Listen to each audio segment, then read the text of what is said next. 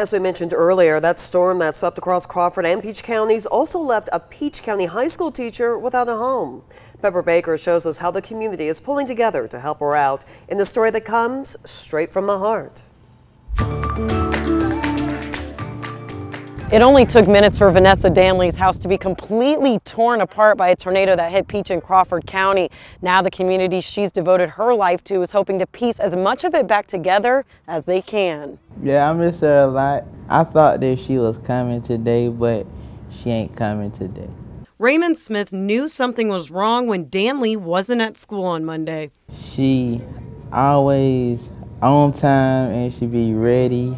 Danley was hospitalized after a tornado destroyed her house. Her brother Lonnie says she tried to take cover in her bathtub but didn't make it in time. It snatched her out of the trailer and it threw her out into the yard.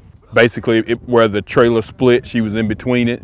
Rita Kendrick has taught special education with Danley for 13 years and calls her an outstanding teacher. She's a very patient person.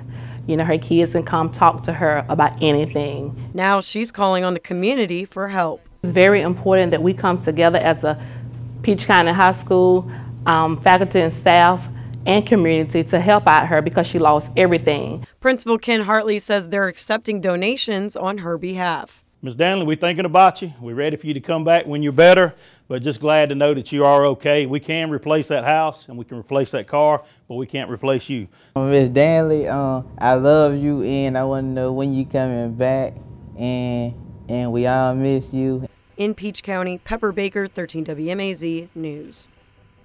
Now, Miss Danley's family members say she broke her ankle bone, but she's doing okay. You can drop off donations for her at Peach County High School's main office.